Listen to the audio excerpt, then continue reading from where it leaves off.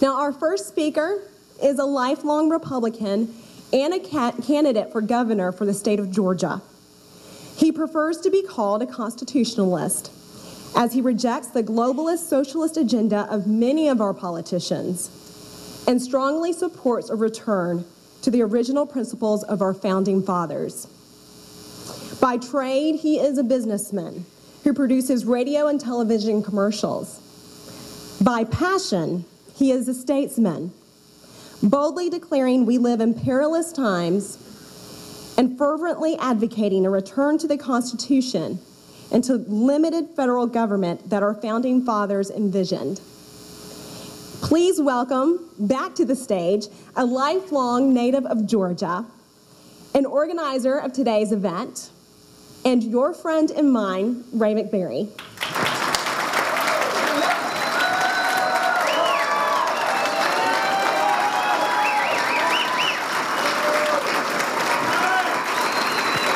Thank you. Thank you very much. I'm going to change hats now. I'm going to begin this speech. I thought about doing something a little bit different. I'm going to start this speech, though, the same way that I have started every single speech I have given across the state of Georgia for the last 10 months. And I figured it up the other day. I have spoken on the subject of states' rights and state sovereignty now in this governor's race more than 160 times over the last 9 or 10 months across the state of Georgia. Most of the time, the crowds ranged in size around 100 people. So that's a whole lot of people beginning to hear about states' rights and state sovereignty here in Georgia.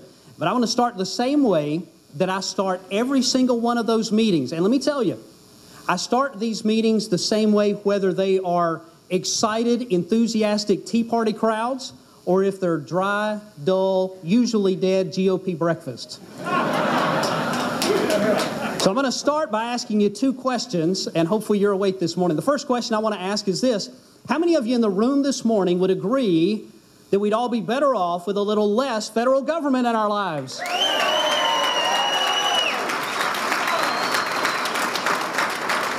And the follow-up is, how many of you would agree we'd all be better off with a lot less federal government in our lives?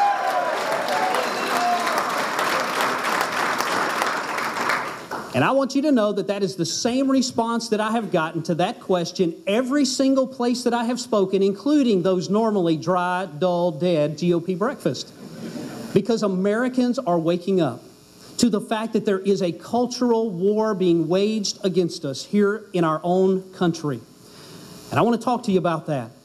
You know, it really doesn't matter if we're talking about Obama health care or if we're talking about illegals trying to register to vote in our own state elections, or here in Georgia, if we're talking about the water rights battle currently going on between Washington and the state of Georgia. Washington trying to tell us what we will or won't do with our own natural resources. Or if we're talking about the attacks, the infringements upon one liberty after another, including the right to keep and bear arms.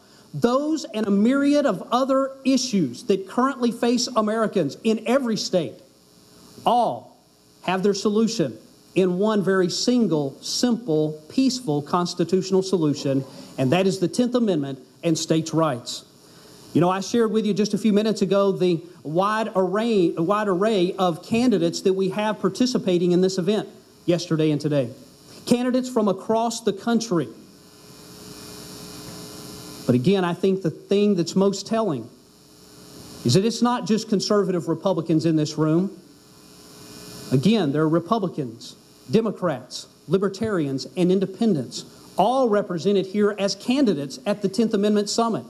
And as I mentioned to the candidates in the room last night, the thing that makes that so exciting is that if we talked about the issues, if we talked about the life issue, the Second Amendment issue, if we talked about a bunch of other issues, the truth is these different regions of the country that we all represent, we would not agree on all those issues. But we do agree that it is the right of any people to preserve their valuable way of life. And it is the right of each state to make that decision for themselves. And so we believe and we celebrate the right of self-government. And that's what the 10th Amendment really at its root is all about, the right of self-government. And by the way, having a bunch of liberals and conservatives working for the same cause totally destroys that old paradigm, that old false paradigm that the enemies of our liberty have created for far too long in an attempt to keep us divided and separated so we could not fight together against the enemies of our liberty.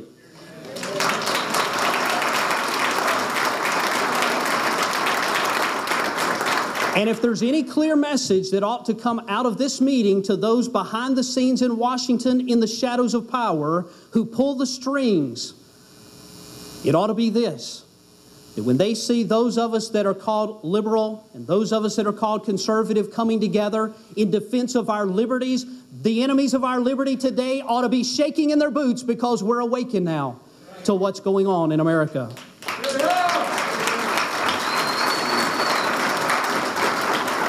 Now, before going into business for myself, I was a history teacher for about 10 years. I taught at both the high school and the college level. And one of the things that history teachers in particular do, if there's not a definition in the book for something we want to teach or talk about, we just make up the definition. So I would dare say that most of the history books in America today and most high schools probably do not even mention states' rights, let alone give you the definition. So I'm going to give you the Ray McBerry definition of states' rights today. The definition of states' rights is the right, and I believe responsibility, of the states to stand up for the people's liberties against the unconstitutional encroachments of an out-of-control federal government. And folks, if there's ever been a time that that was true in America, it's true today. We have an out-of-control federal government.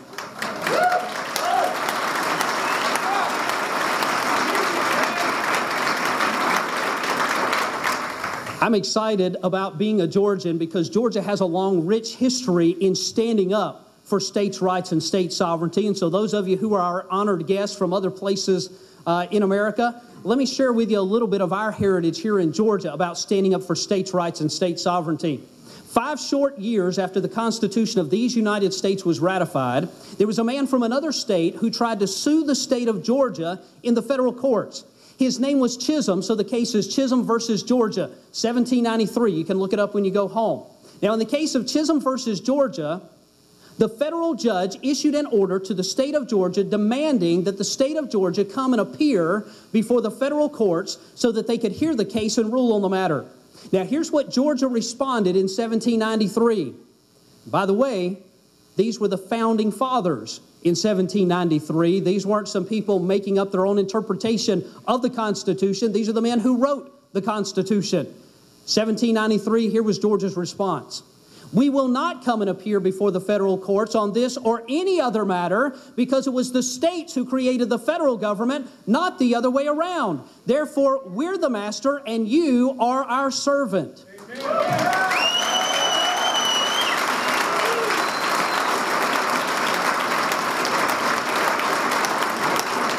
And if you like that part, you're really going to like this part. The state of Georgia went on to say that any federal agent caught within the boundaries of the sovereign state of Georgia attempting to enforce these unconstitutional measures would be, and I quote, arrested and hanged by the neck until dead without the benefit of clergy.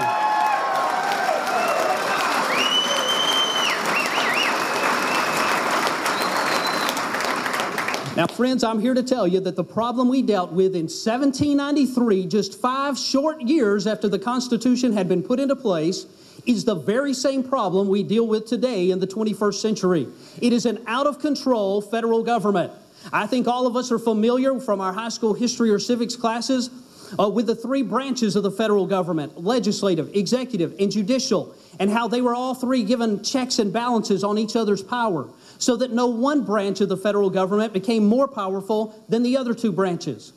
But what happens when all 3 branches of the federal government are out of control? And that's where we're at today. The good news is that our founding fathers were wise enough to see that also. And that's what the 9th and 10th Amendments to the Bill of Rights is all about. To part of our Constitution, states' rights and state sovereignty is the solution for all those federal encroachments, and all that remains is for us to have governors and representatives in each of our states who will stand up to Washington, and every single time Congress passes one more unconstitutional thing, or every time the White House issues one more executive order, or every time that self-righteous Sanhedrin of the Yankee Federal Supreme Court issues one more unconstitutional ruling, our governors in every state stand up and say, Article 1, Section 8 of the Constitution, show me where you have the authority to do that, or keep that stuff out of my state.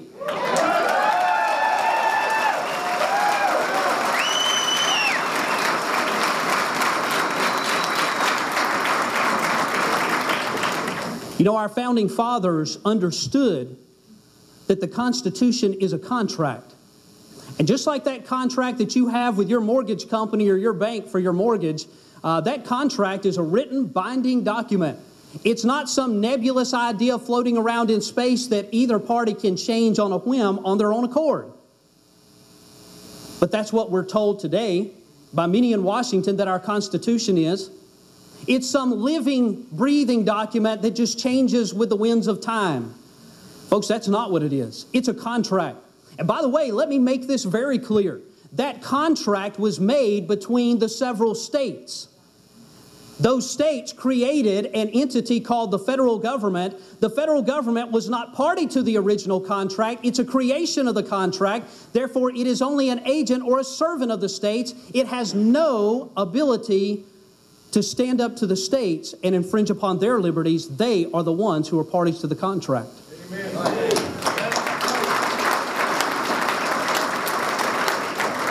And it is those states who have the moral and the constitutional obligation to enforce that upon their agent, the federal government. Now, I'm going to speak to you just briefly about several issues because I know that we all understand that our liberties are under attack today. How many of you in the room, let me see your hands, how many of you in the room would agree that the right to keep and bear arms is a God-given right? All right. I'll say what I usually say. All the men in the room raised their hand, and I think most of the ladies too. You know, the right to keep and bear arms is a God-given right. It's not a right that was given to us by the Second Amendment. The Second Amendment merely acknowledges that right that we already possess. And I understand that the Second Amendment is not the only one of our liberties that is currently under attack. But it is the liberty that guarantees and safeguards all of our other liberties. Because if we lose the right to keep and bear arms, we very quickly, in short order, will lose all of our other liberties. You can mark it down. And you can also mark it down that the enemies of our liberty are coming for our right to keep and bear arms. They've already done it in every other free republic in the Western world, and it is coming to America. In fact, the Obama administration just nominated and had confirmed the most anti-gun attorney general in American history in Eric Holder. He is even more anti-gun, if you can believe it, than Janet Reno was under the Clinton administration. Their plans are to take away your right to keep and bear arms. And we'd better start finding elected representatives, beginning with the governor, our state representatives, and congressmen who will stand up for our right to keep and bear arms. I think many of you probably, like myself, heard the horror stories coming out of Hurricane Katrina during the catastrophe just several years ago, when in the aftermath of that storm, FEMA and other federal agents were literally going around trying to confiscate the weapons of law-abiding citizens in the aftermath of the storm. I am not talking about trying to confiscate the weapons of the vandals, the looters, the robbers that were breaking into people's homes. I'm talking about federal agents going up and knocking on the doors of law-abiding citizens at their residence and demanding that they turn over their firearms because it was a federal emergency zone. Now, let me tell you what any states' rights governor should have said in any one of those states. Let me tell you what Ray McBerry has already gone on record with Fox News in Atlanta as saying months ago, that when I become the next governor of Georgia, I will put Washington on notice that the first time I find any federal agent in my state trying to disarm one law-abiding citizen, that federal agent's going to find himself sitting in a Georgia jail waiting for someone to come bail him out.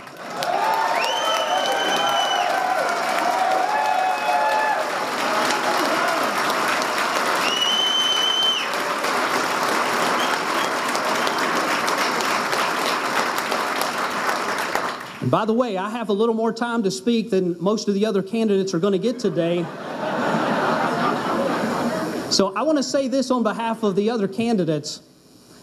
There is a difference between the candidates who are here with you today in this meeting and those other candidates that they are running against back home. And so if you believe in the principles, if you believe in the principle of the 10th Amendment and state sovereignty, It is your obligation to get behind these candidates. I can tell you, I don't know about those running as Democrats or Libertarians or Independents, but I can tell you the other candidates who are here who are like myself running as Republicans, we stand on the platform many times with those that are running against us in the same races who also claim to be pro-Second Amendment or pro-life or pro-anything else and they say those things because they're Republicans. That's what they say. But there is a difference between saying you're pro-Second Amendment and being pro-Second Amendment.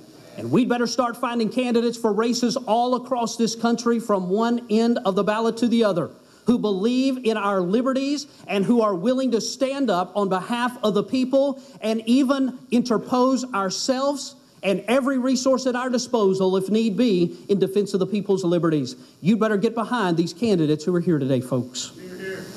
Right.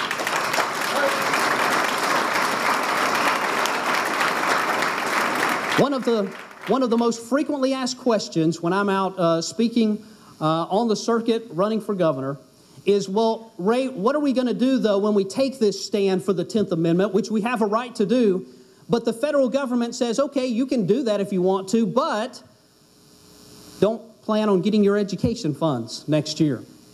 Now, I don't know how it is in your particular state. Might be a little bit different, but I bet not a lot.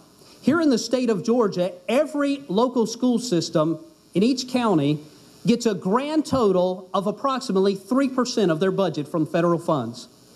Now, we actually have a bill that our campaign has helped to write that has been introduced in the Georgia General Assembly that I believe is going to help us get that 3% back and not let it ever go to Washington in the first place, at least from Georgians.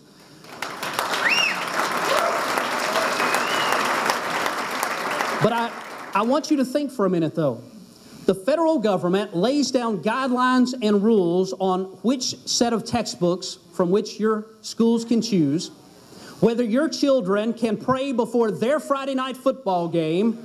They tell you what test not only your students but also your teachers are going to be measured by for their success, and a myriad of other things that they decide for you in your local school system.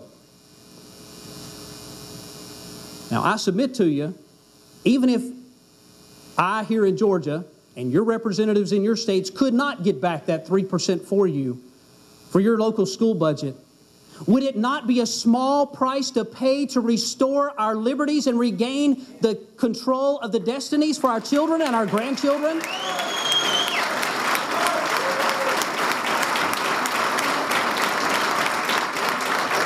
Let us throw off the yoke of federal tyranny and not sell our children's inheritance for a little bit of mammon.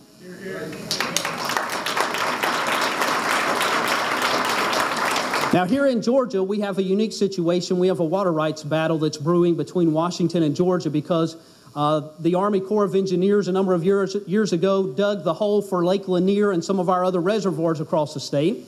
And now the federal government, because of that, is telling us, especially with the drought we had over the last several years, that because they dug the hole, they have a right to tell the state of Georgia what we will or won't do with our own water supply. Now, this is not popular with a lot of my opponents in the race, and they cringe every time I say it when we're in a public debate, but I'm going to say it again. I think you might like my solution to the problem. I have already stated that as governor, as a states' rights governor, I will let Washington know, fine, that hole you dug in the ground belongs to you, but every drop of water that the good Lord put into that hole belongs to the people of the sovereign state of Georgia.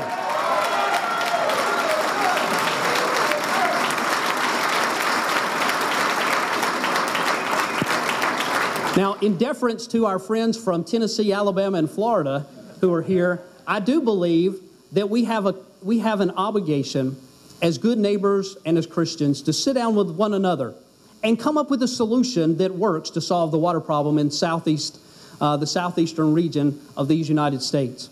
But I will tell you, I do not believe that sitting down at the table with Washington has any part in that solution. I mean, Washington is real good at creating problems. How many problems have you ever had, though, that they solved for you? Not too many. One of the other things that always gets asked of me is, well, what about our highway funds? That's the #1 tool that the feds usually use when a state tries to assert its sovereignty. It doesn't matter what it is you're asserting your sovereignty about, they immediately want to pull your highway funds. Well, our campaign, I personally have helped to author a bill that's been introduced in the Georgia General Assembly that's called the State Authority and Federal Tax Funds Act. And I'm very excited about this. It is actually right now being used as a model for legislation to be written in at least half a dozen other states that I know of. What this bill would do is it would restore the way taxes were paid to the federal government back to the way it was done for the first 100 years or so of American history. I don't know if you're familiar with it or not, but early in our history, individuals like you and I did not pay taxes directly to the federal government. Instead, the revenue that the federal government needed for constitutional things was raised by generating that from tariffs on imports coming into the country.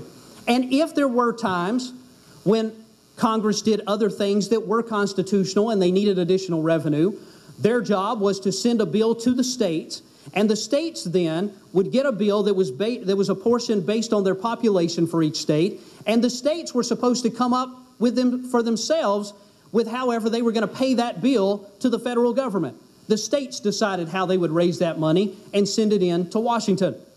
What this bill that we've introduced here in Georgia would do is send things back to pretty much the same way it was for the first part of American history.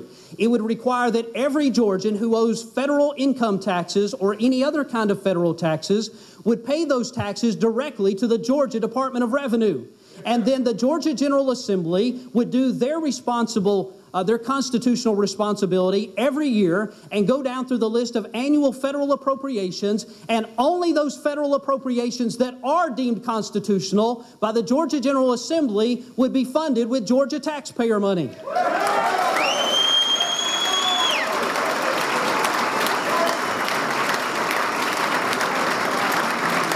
Now, folks, we are not talking about something that's some brand new concocted idea. We're just talking about going back to what our founding fathers knew worked in the first place.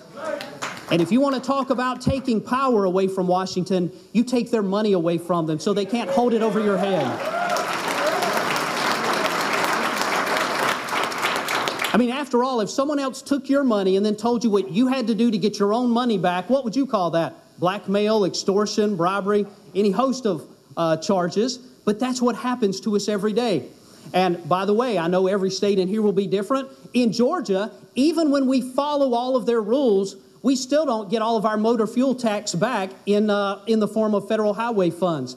Georgia's what's called a donor state. Maybe your state is too, I don't know. Even when Georgia follows all their rules, we only get 90 cents on the dollar back. The rest of it goes somewhere else.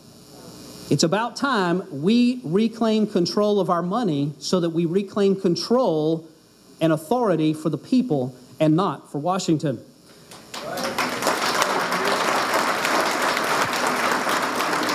One of the other things that I always have as a hot topic question everywhere that we travel is the subject of jobs, especially because of the way the Bush and Obama administrations have destroyed our economy.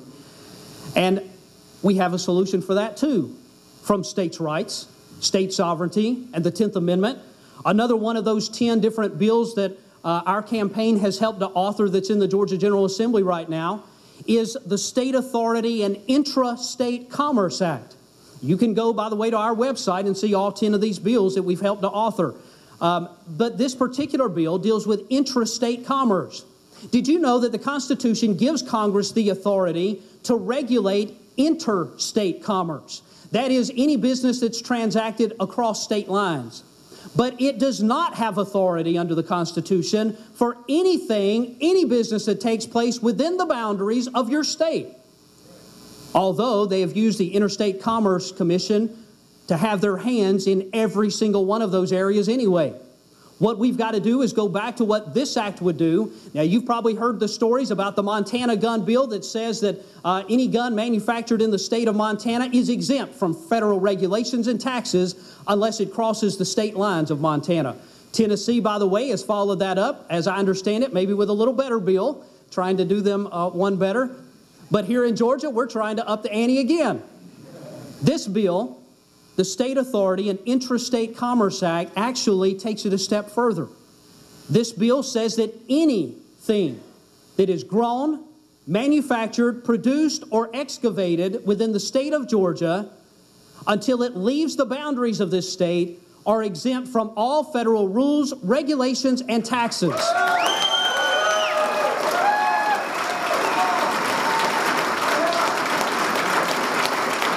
Now, I'll guarantee you, if you want to stimulate your economy back home and create jobs overnight, and if you want to find businesses that are looking to stay in America and not move to Mexico or India to set up shop, that are looking for a place in America to still remain, I'll guarantee you, your state would be the place they'd be looking for to come if this was the type of legislation we had in each of our states represented in this room today.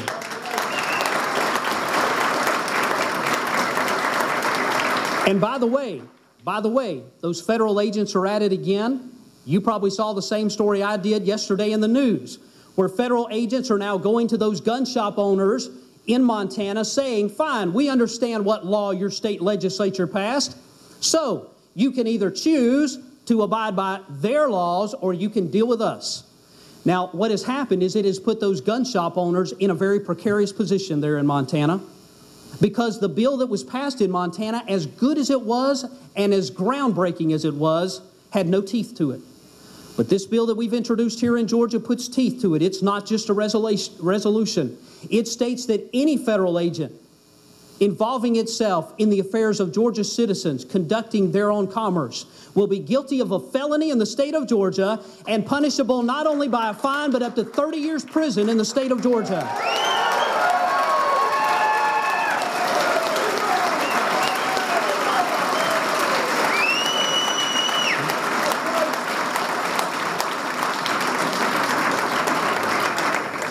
As I close out my time, I want to leave you with a few thoughts. This is the right time for our message, ladies and gentlemen. Many of you in this room have been working, praying, hoping all your adult life for an opportunity on the landscape that we have before us today. We cannot afford to say we'll work a little bit now and a little bit next year and a little bit next year. Folks, the enemies of our liberty are pressing in upon us. Our republic given to us by our founding fathers hangs dangerously over the precipice. You and I in this room, and those across America who share our beliefs in the 10th Amendment, represent the final, peaceful, constitutional solution remaining to rein in an out-of-control federal government. There is no tomorrow. You or I have no reason that we should expect that 5 years from now, we'll have the same opportunity we have before us today. Every person in this room, candidate or no, it is incumbent upon us to get involved personally. And I can tell you the people out there are ripe for our message. I said a little while ago, I've given this same speech or something similar to it about states' rights 160 times in the last few months across this state. And I get the same response that you just gave everywhere I give it, because the people are hungry for their liberties. Many of them don't know what the solution is. They've given up hope, they've thrown up their hands in despair, and they believe it's all lost. We have a message not just of complaining about Washington, we have a message of hope. We have the answer to these problems. And you ought to see the look on people's faces when they're sitting in the audience and they hear for the first time a speaker, a candidate, get up and talk about states' rights, state sovereignty, and the 10th Amendment. Their faces light up. They get excited. They can't wait to get up to the platform to talk to the speaker after it's over, because they realize there's hope for America still. Amen. You and I have that message. We have that message. And whether you're a candidate here or not, you have that same message to take back home and share. A lot of people, maybe even in this room, have believed that we could simply go to the ballot box on Election Day and cast our vote for the better candidate, the lesser of two evils maybe, and then go home on our merry way and believe we've done our patriotic duty because we went out and voted for the best candidate. Folks, those days are over. If ever they were here, they're over. And let it sink in, they will not be back in my lifetime or yours if we are to regain the ancient liberties that we've lost here in America. But there is a solution. It's called the 10th Amendment and states' rights. Thank you, and God bless you.